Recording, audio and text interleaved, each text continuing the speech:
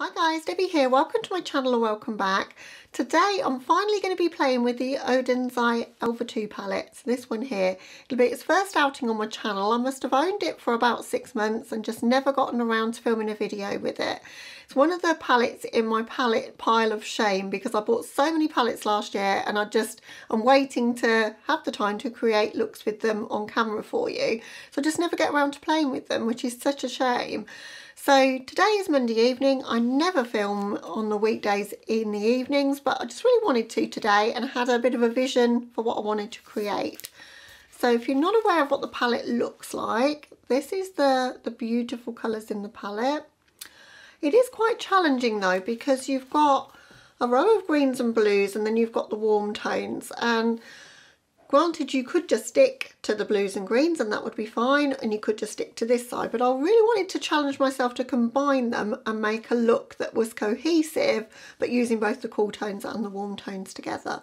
So this is the look that I came up with. I really love how it turned out. I've also used one of the Alva Fruit blushes and the Alva 2 highlight palette in this video. So if you want to see how I created this look, let's jump straight into the tutorial. Okay, so I've already done my base makeup off camera and my brows. I will list everything in my description box that I've used, but I want to do blush and highlight together with you on camera because I want to use some items from ODEN'S for that. So I'm going to go in with this flower blusher. This one's in the shade Sweet Tulip. Quite a deep colour for me, but I think it will go with the look I'm planning to do. So we're going to start with applying that. So I'm going to place it quite high because when I'm using a colour that's as deep as this and a bit too deep for my skin tone, I think that always helps.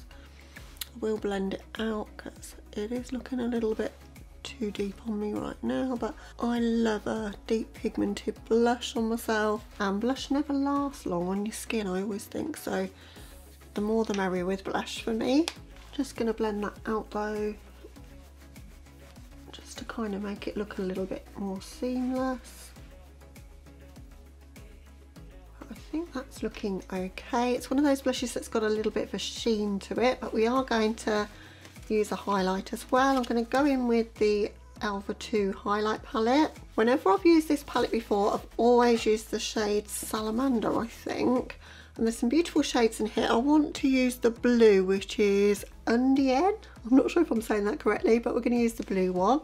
It doesn't look as pigmented as some of the others. It's just going to give us a little bit of a sheen, I think, which I think will be perfect. Sometimes when you're using a blue highlighter, you don't want a massive streak of blue on your face. So sometimes it's good that it's a little bit more subtle, but it's showing up nice and bright and pigmented. But just quite transparent for a blue highlighter, which I think is, as I say, a good thing. And I'm going to prime my eyes with the MAC Soft Ochre paint pot. And then from the palette, I'm going to start in my inner corner. I'm going to go in with this shade first, which is called Aquamarine. It's a beautiful pastel shade. It looks pretty pigmented for a pastel. Normally when I use pastel shades, I go in under a white or with a white base, but that's laying down quite nicely and pigmented as it is. My idea is to do a bit of a 3-colour crease with this look. Just want to do something a little bit different. The thing that stopped me using this palette is it's quite a difficult colour story to put together. I mean, you can stay in the blues and green zone, but I wanted to mix the warm and cool together. And got to be a bit creative to make that work. I think I've got a plan, as I say. So I'm taking that above my natural crease line, and I'm using like a bullet pencil brush so that I can keep control of that shade, and I'll just do a bit of blending once I've got everything placed. Next colour I want to go in with is this one, which is Peach Juice. I think that's my favourite in the palette. It's really, really beautiful. Favourite matte anyway. Going in with a Morphe E36, and I'm going to place that next to the shade we've already laid down.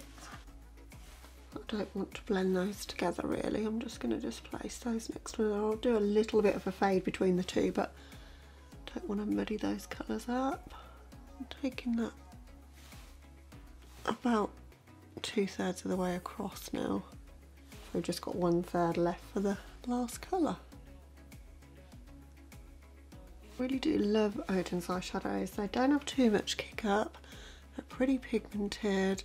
The pans are small, which I really appreciate, because when you've got so much eyeshadow as I do, at least it's not wasteful, but you've got so many different colour options in the palette, which is so much better to my mind. Got a bit of fall down on my lid, but you won't see that when we're done. On the outer corner, I'm going to go in with the shade Coffee. I'm taking that in the outer corner, and I'm going to bring it down onto my lower lash line as well. Just going to work on just building that up and blending it into the peach juice shade in a moment, but I'm just kind of working on the shape right now. It might be easier to take it from the lower lash line and then up. Just bring it onto my lid just a little bit in the outer V. Just back in with that peach juice shade, just where I've kind of messed up there in the outer corner. Just going to be a case of going backwards and forwards with the peach juice shade and the coffee shade until I'm happy with the depth there. Not worrying too much about what's happening on my lids because I'm going to go with shimmers there anyway. It's just trying to deepen up this outer corner. And I don't want to take it to too much of a winged out shape, just kind of just upswept a little bit. And I'm not going to do wing liner today, guys. I'm still working on this blend between peach juice and coffee there. I'm a lot happier with how it's looking. I'm going to take a flexible but sort of long blending brush here and just blend above the shades I've already laid down. Next I'm going to go in with Nabla's Cupid Arrow Stylo number 3, and I'm going to put that in my waterline and onto my lower lash line.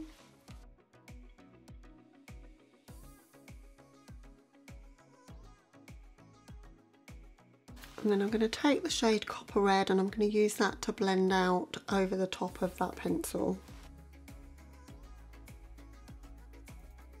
I'm going to leave just a little bit of space there for another shimmer, just for a little bit of added interest on this lower lash line.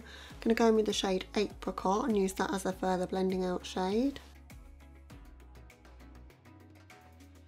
I love the tone of that shade, it's really pretty. Still not quite sure I like what's going on here, so just going to work in a bit more of that peach juice just to see if I can try and get the blend a little bit better there. Blending's always a struggle for me. Colour combinations are not so much of a struggle, but blending is always a struggle. Yeah, I think that's looking better.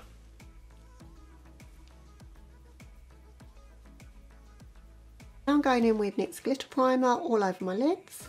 I don't want to make this a cut crease though, so I'm just going to be quite haphazard with that. Taking that glitter primer up into my crease as well, just to help with the blending of the mattes and the shimmers when we get up there. For the shimmer I'm going to take Copper Red, then I'm going to go in with Deep Sea and then Forest Dream. So Copper Red's just going just in this outer part here. Don't want too much of that, but it's just going to help blend everything in the outer corner. Then I'm going to go in with a tiny bit of Deep Sea and lay that next to that shade.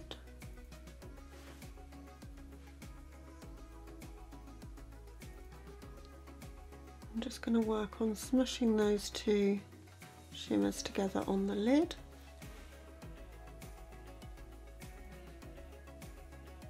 And where we've got into the crease here, I'm just going to just blend it a little bit into the crease.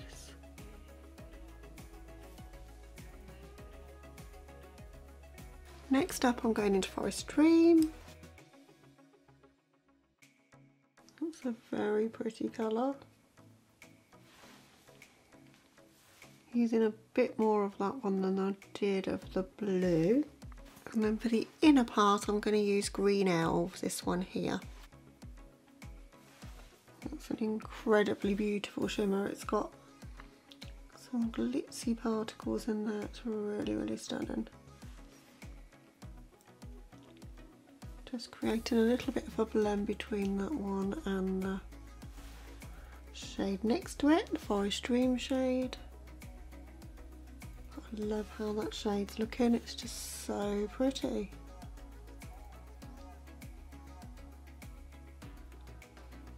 For this little tiny section of the lower lash line, I'm going to go in with the shade Crystal and just pop that there. It's not quite giving me the pop I wanted, so I'm going to spray that.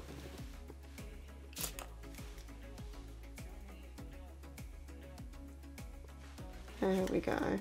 Now I just want to work on getting this area blended a little bit between the mattes and the shimmer, so I've got no product on the brush.